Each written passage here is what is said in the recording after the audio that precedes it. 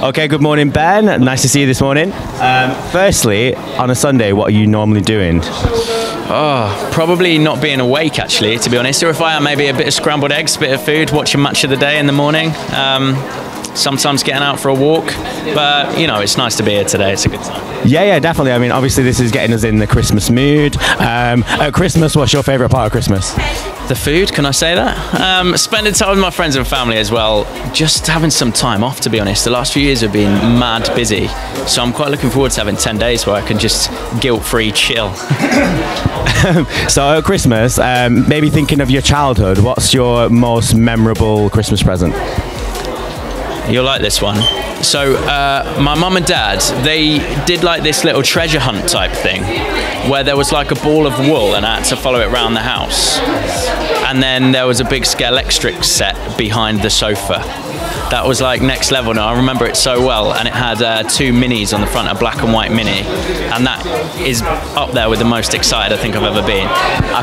What a game as well, when you could just play it. And so even now I'm like, oh, Scalextric, yes. I can remember how it smells. Do you know what I mean? How the set smelled. I think that, like, when you think back, you're like, it's just cars that go round and round, but you had so much fun with it, and like you say, that on that day you were so excited, so happy to get that. Oh my god! But I feel like everybody's got like at least one, like from the childhood, one like Christmas present. Like, oh my god, I remember getting that. What's yours? For me, it was a PlayStation.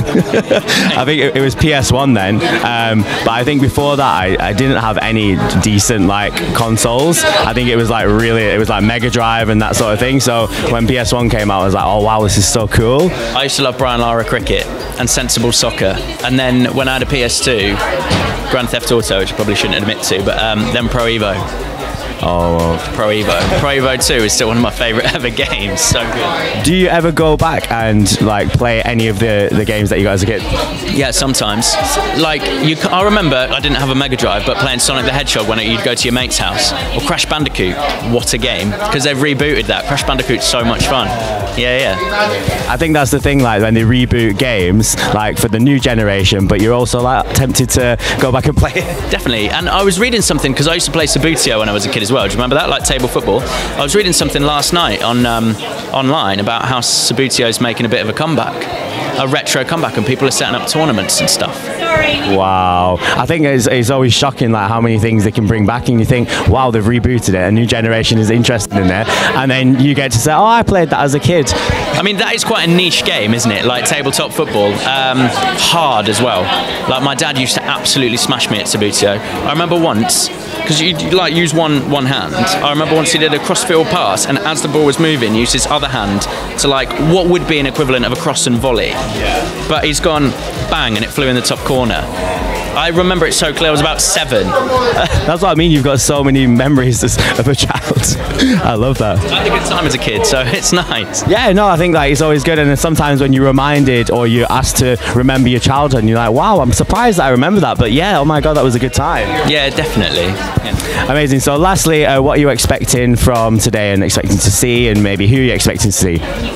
Well, I'm hosting, so that's always a bit weird because you're at the front and it's dark and you can't really see anyone. But I'm looking forward to it. You know, I think people are going to have a great time at the show, and it's going to be really nice to see all the cast together again and all the people who worked on it, and then hopefully loads of excited and happy families and children, and they can have it's been a tough time for everyone, so hopefully they can have a laugh and a smile and a bit of a sing-song as well, so hopefully they'll have a good time. Amazing. Well, good luck with the show. I hope everything goes well, and I hope you're reunited with some amazing people. Thank you very much. Nice to meet you. Cheers. Thank you. Cheers.